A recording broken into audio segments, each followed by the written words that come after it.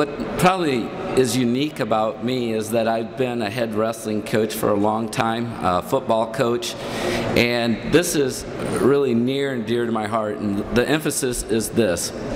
We need to treat our Iowa student athletes like they are millionaire or million-dollar NFL football players. And so what this bill is going to do is protect our Iowa student athletes from reoccurring concussions. As a coach, being very competitive myself, it's very difficult sometimes with concussions because they're hard to assess and there's a lot of gray area.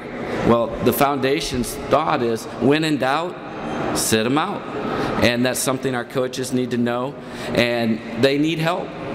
And this bill requires healthcare providers to sign off in a written form before an athlete can return to the field of competition or practice.